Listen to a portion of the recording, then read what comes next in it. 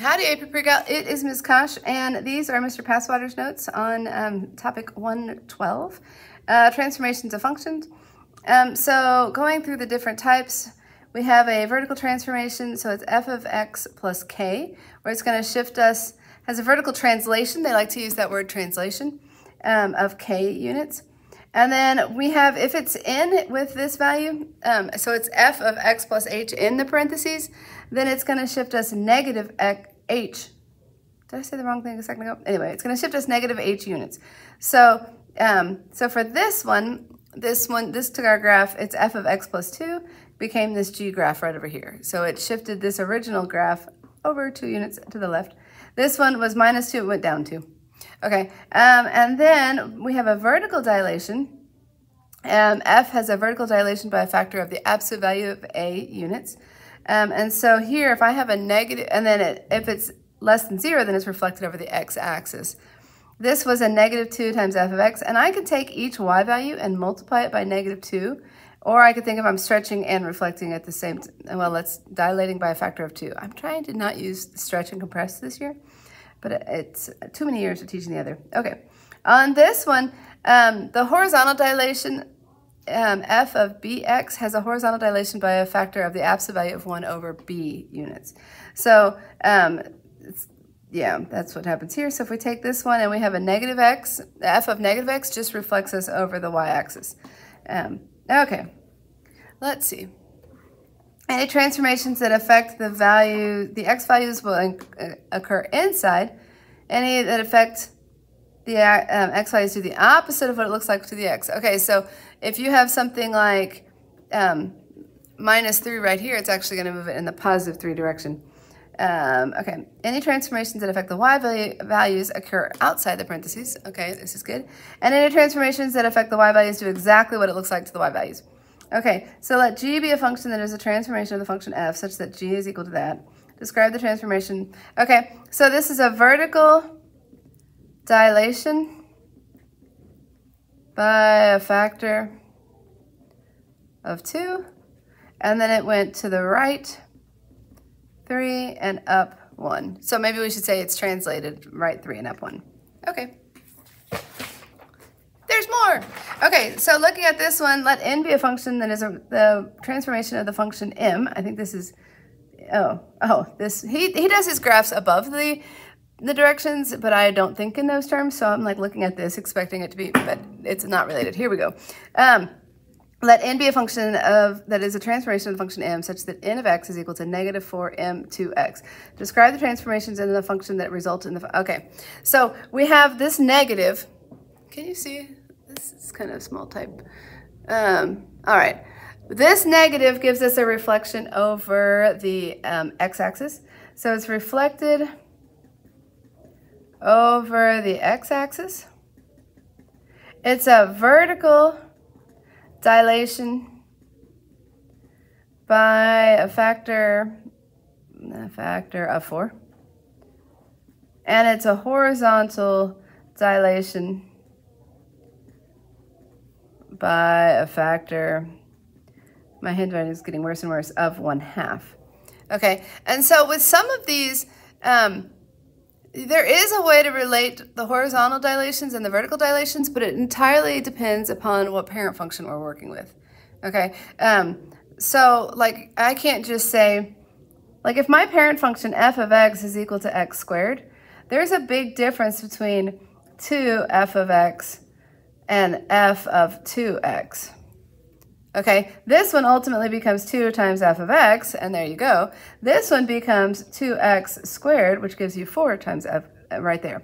And so we can find a way to relate one to the other, like the vertical dilations and the horizontal dilations, but don't overcomplicate your life, and it totally depends on what the parent function is. Had this been to the 4th power, if I change that to a 4th power, then this is still just that, and now 2 to the 4th is 2, 4, 8, 16. This is 16 x to the 4th when I raise that to the 4th power.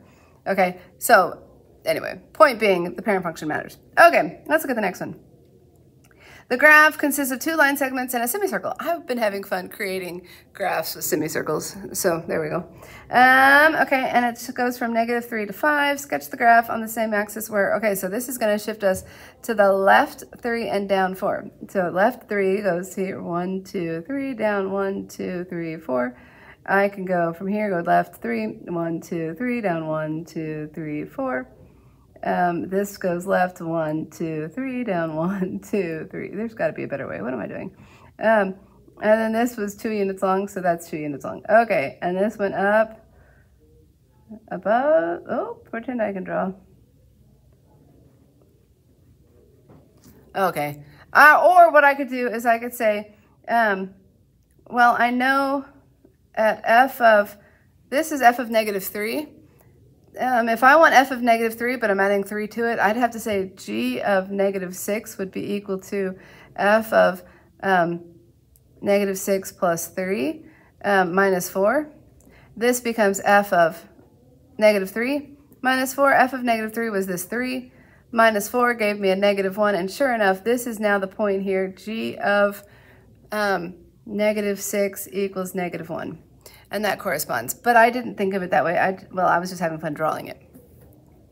Okay, the next one here, let's see, has a hole at x equals 4. There's the hole. And consists of 3 line segments. Sketch a graph where it's, so this one, we have a reflection over the x-axis. And everything is horizontally dilated by a factor of 1/2. So what had been at 4 now comes to 2. But it got reflected and shifted up 1. So this would be, okay, so let's see.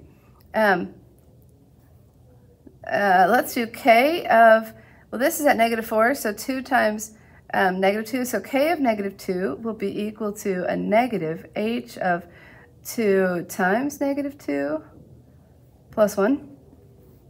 Okay, and so this is a negative, h of -4 was -3, so a negative -3 plus 1, this became a positive 3 plus 1 is 4. Okay, so another way to think about this, or if I just try and brute force my way through it, I had a dilation by a factor of 1/2, so half of -4 is -2. I reflected it, so then I came up to positive 3, and then I went up 1, and I got to positive 4. And so this would be that point. This point has now become that point. Okay, this point was at -2, so that's now going to go to -1 for the x value.